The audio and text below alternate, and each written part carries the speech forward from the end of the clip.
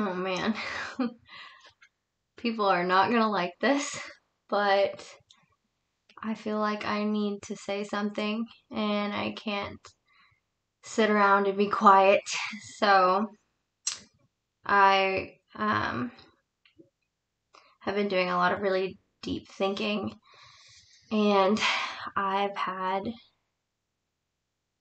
sort of like a revelation that we can all agree that we want to live in a place where we are free, respected, and are able to provide the best possible life for our children and for our families. And I believe that the family unit is under attack, and we've been blinded by a false war on women. And what that means. And so I wrote this down, and I was going to type it out and just send it as an email or something, but I think it's better said. So I'm just going to read it. And like all of these points, there's factual evidence behind them. There's statistics. There's all these tangents that I could go off on. I'm going to try and read this without going off on too many tangents. But what I'm trying to get at is this is not just me saying random things. I'm trying to offend people. I'm trying to get the truth out there. And, just because I didn't, I sat down and I wrote this off the top of my head. I didn't sit down and cite all my references like I'm writing, my college thesis or something. Although I absolutely could, and there's a lot of supporting evidence to go along with the things that I'm saying here. So I'm just going to go ahead and get right to it. So recently there was an episode of Dr. Phil where Matt Walsh is a political commentator, a right-wing political commentator, was speaking with transgender, non-binary people on the transgender issue. And one of the things that he said that really struck me was, so they were talking about how a transgender person might identify as a woman, and Matt's question was, well, what is a woman? Can you define what a woman is? And the non-binary person said, it's not for me to say. That's not for me to say. And it just reduced womanhood into a subjective experience. And Matt, he came back at this person and said, I believe that you are appropriating women, turning women into a costume that you can wear. And I couldn't agree more. And they didn't have anything to say to that other than this, they came back a week later and we've been traumatized by this experience, and this is hate speech, and how dare Dr. Phil allow this person on here to say such hateful things. But listen to this again. I believe you are appropriating women, turning a woman into a costume you can wear. So today's culture is controlling the idea of what a woman is by abusing the uniqueness of female capabilities and minimizing the value of motherhood.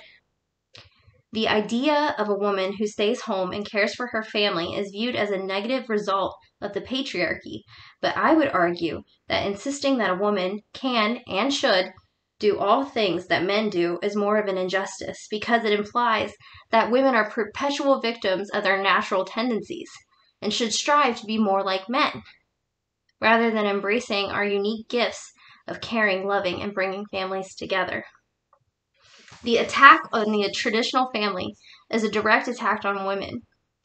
Birth control and abortion reduce the value of sex from a life-changing and giving means of creation to a frivolous, vapid encounter Reducing sex to nothing sets women up for mental and physical abuse and turns life itself into an option rather than a gift. You know, I'm a birth doula. I've seen things. I've learned things. I have all this knowledge of birth and things that happen in a hospital and versus things that happen in a home birth or at a birth center. And the differences between the two is just, it's just shocking.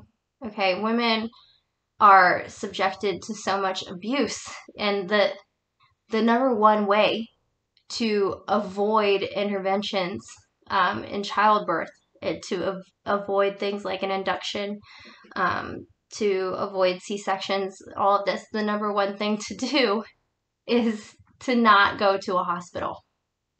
Now, I know that sounds ridiculous, because we have this idea of what birth should be, based on the culture and the experiences that have been passed down onto us. So most women will give birth at some point, and this transforming event has been reduced to a medical procedure that has rooted itself in a history of abuse and power.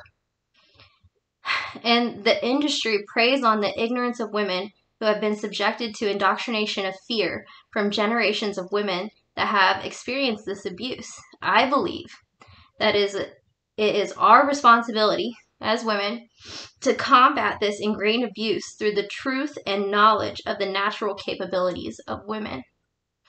So basically what I'm saying is birth does not always have to be a medicalized event.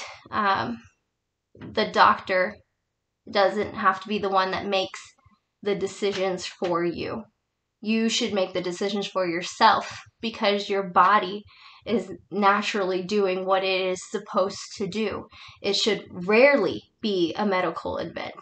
Like, I'm not saying that there aren't reasons to go to the hospital. What I'm saying is we have all this knowledge. We have evidence to support that a natural home birth is the best option, the safest option for a low-risk woman.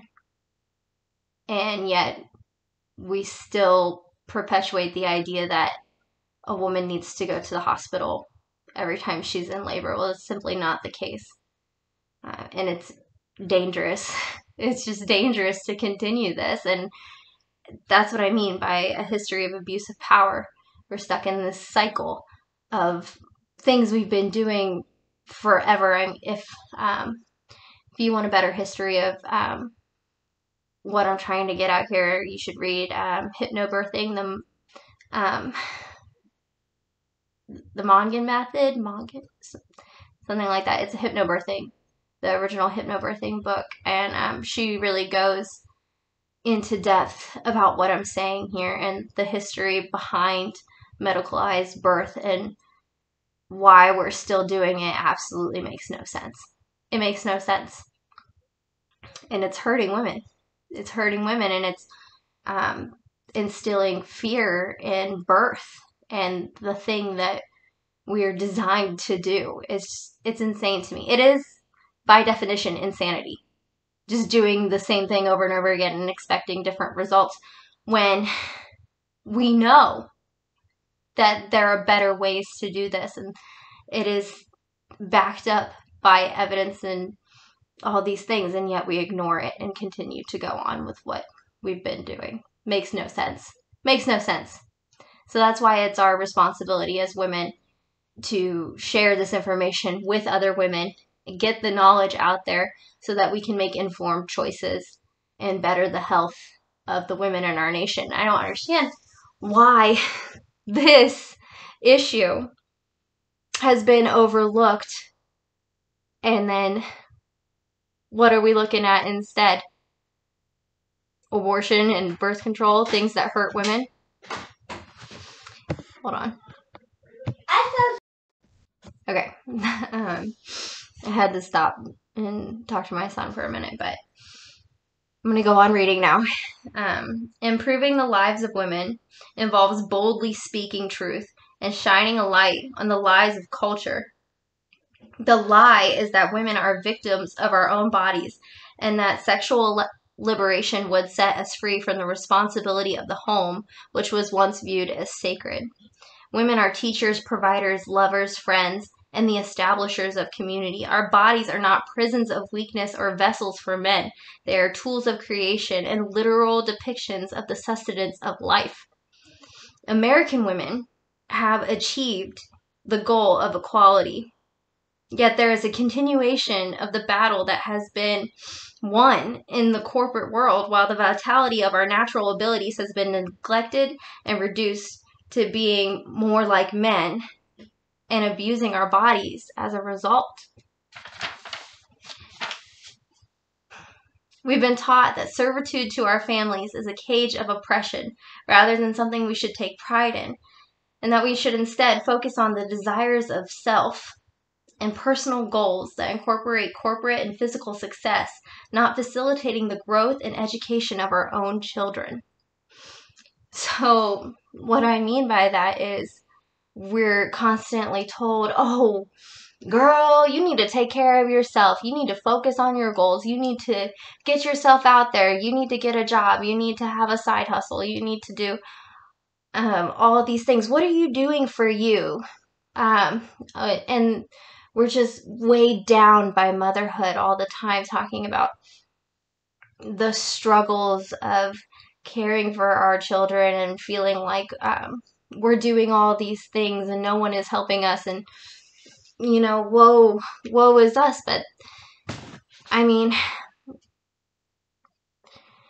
where is the joy that we once had in doing these things? I'm not gonna lie, yes, I've been incredibly lonely, especially since the start of COVID. And I live in a military community, and my best friend has moved away, and I feel pretty isolated a lot of times, and it's hard to raise children alone, and community has just been snatched out from underneath us.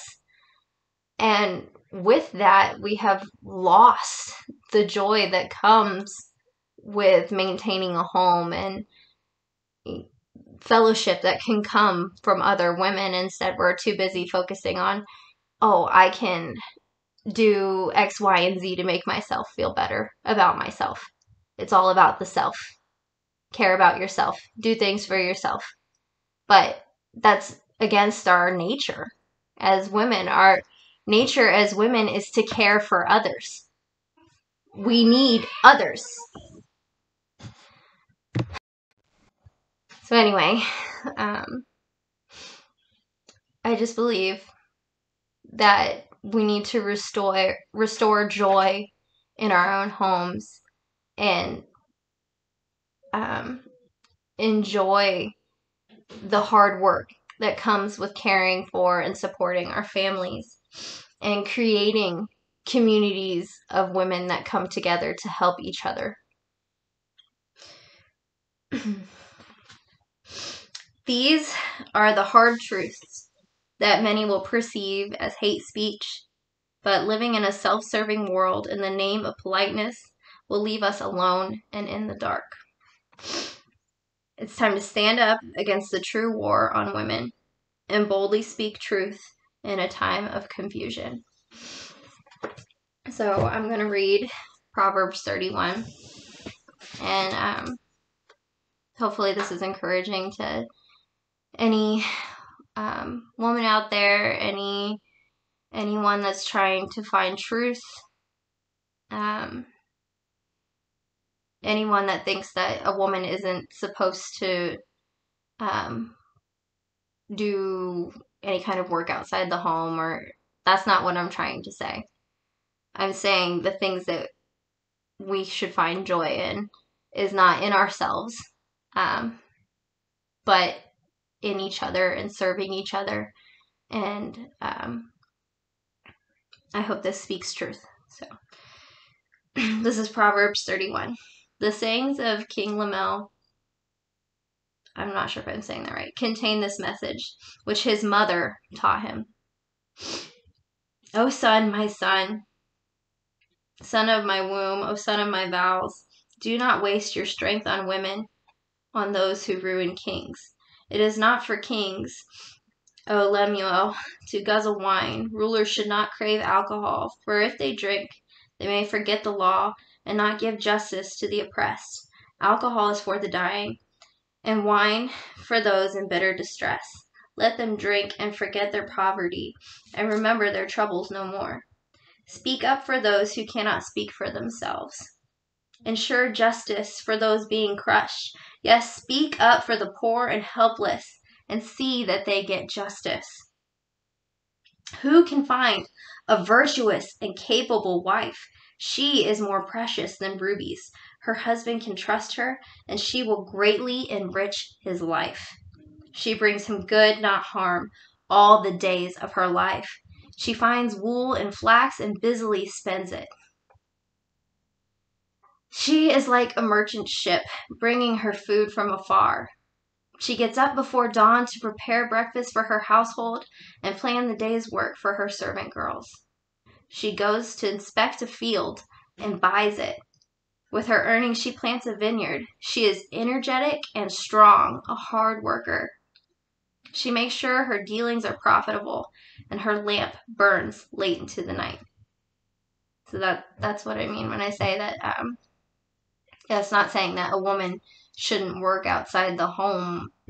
What I'm saying is a woman should be busy and take pride in her work. That's not what I'm getting at. I'm not saying you should just be barefoot and pregnant in the kitchen. That's not what God intended, and it's right here.